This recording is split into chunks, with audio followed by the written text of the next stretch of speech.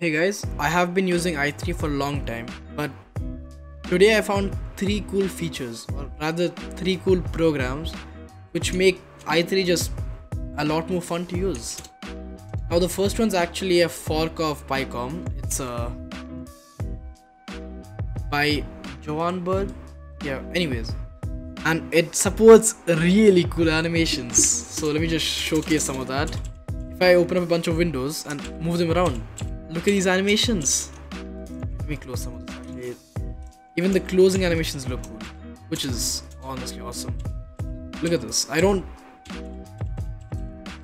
This is one of the main features I wanted when first learning i3, because I saw the Hyperland compositor and that had so many cool features, but unfortunately it was on VLAN, so I couldn't use it because I have NVIDIA drivers, so VLAN just doesn't work.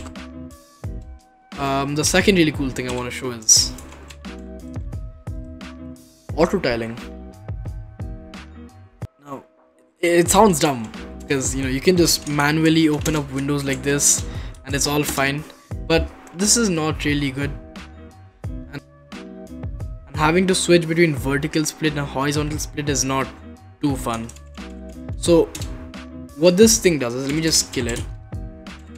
Autotiling. So this is without, right? You can just see it opens up as normal. Now if I start it,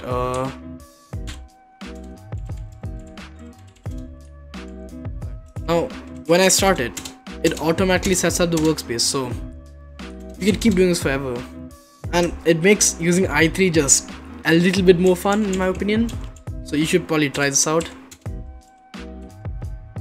Now the third thing is i3 swallow. So suppose you're watching anime, you can just put swallow any CLI or whatever you used to watch anime and then open it up and then choose whatever episode you want, and now you'll notice the terminal is gone. MPV is still there, the terminal is gone though. That's pretty cool. Now the terminal is automatically moved to your scratch pad, so it's still active but you can't see it anymore. And this is honestly pretty good because there are some programs which you need the terminal for but don't want to see the terminal, so just prepend swallow and the terminal will move out of your way. So yeah, those are the 3 things that make i3 a bit better.